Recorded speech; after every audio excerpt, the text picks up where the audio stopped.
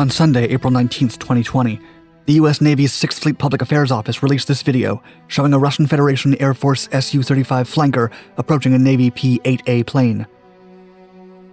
The footage, taken from within the Navy aircraft, follows the Russian fighter jet's trajectory as it intercepted the American plane over the Mediterranean Sea. While the two countries disagree over the legality and danger of the intercept, both agree that the incident was firmly in international airspace, where both countries often push aviation safety to its limits.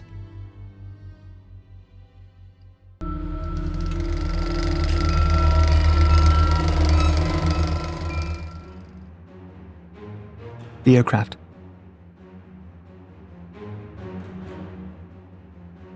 The two aircraft involved in the incident were an American Boeing P-8 Poseidon and a Russian Sukhoi Su-35. The P-8 Poseidon is a military plane designed and produced by Boeing Defense, Space and Security.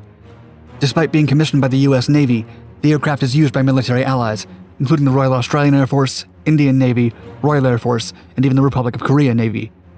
The plane has been a part of Navy aerial arsenal since 2009. Used in anti-submarine and anti-surface warfare, the Poseidon includes torpedoes, harpoon anti-ship missiles, and other variable weapons. It can spy through sonar buoys, an unmanned aerial vehicle, as well as other surveillance technologies.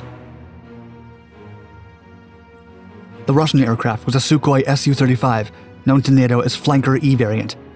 It's a single-seat, super-maneuverable, twin-engine jet created by the Sukhoi Design Bureau and built at the Komsomolsk-on-Amur aircraft facility. The jet was designed by the Soviet Union as a follow-up to the Su-27M. When it was first incorporated into the Soviet military, the plane used canards and a multifunction radar that was not common in aircraft. The first flight of a Sukhoi took place in June 1988. After the Soviet Union dissolved, Sukhoi renamed the jet Su-35 and started selling it to other countries. In 2003, the model was upgraded and modernized, serving as a placeholder for the Su-57 program.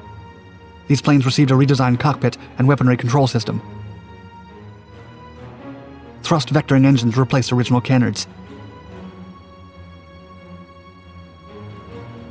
The upgraded Su-35 flew in February 2008 for the first time, and has since been integrated into their air force. Other countries have also placed orders for the Russian jet, including China and Indonesia.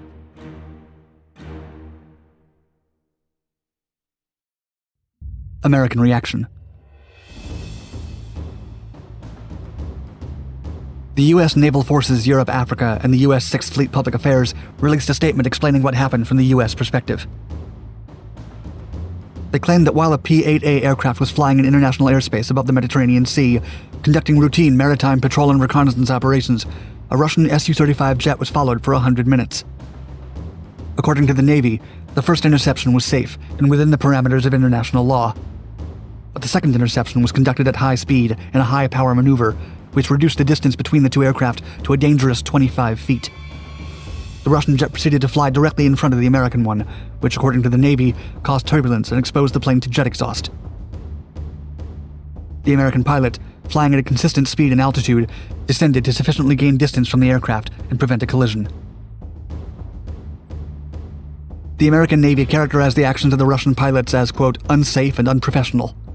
Furthermore, they stated that, quote, the unnecessary actions of the Russian Su-35 pilot were inconsistent with good airmanship and international flight rules, seriously jeopardizing the safety of flight of both aircraft. They deemed it a violation of the 1972 Agreement for the Prevention of Incidents on and over the High Seas. The Russians' actions also violated several other treaties and agreements.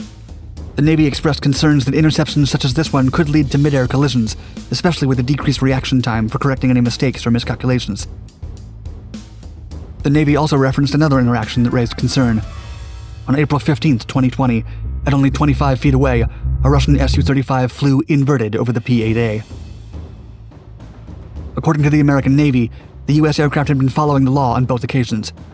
They had done nothing to provoke the Russian pilots. The Navy hoped by publicly calling out Russia, they would lead the country to order their pilots to stick to international rules and regulations. Secretary of Defense Mark Esper discussed the incident on NBC's Today Show, stating that in the context of the COVID-19 pandemic, quote, this is why I said we must maintain our national mission capabilities, our readiness, our ability to protect the United States, because our adversaries are not standing down. Russian reaction. Russian forces operated in Syria at the time of the intercept, claiming the intercept was under circumstances opposing those the US Navy claimed.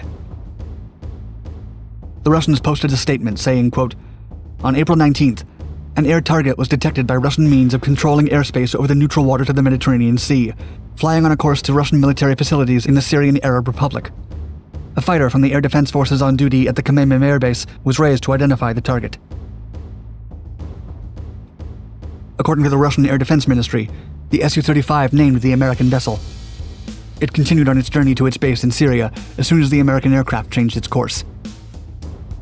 Furthermore, they took no responsibility for any wrongdoing, stating, quote, "All flights of the Russian aerospace forces took place and are taking place in strict accordance with the international rules for the use of airspace over neutral waters."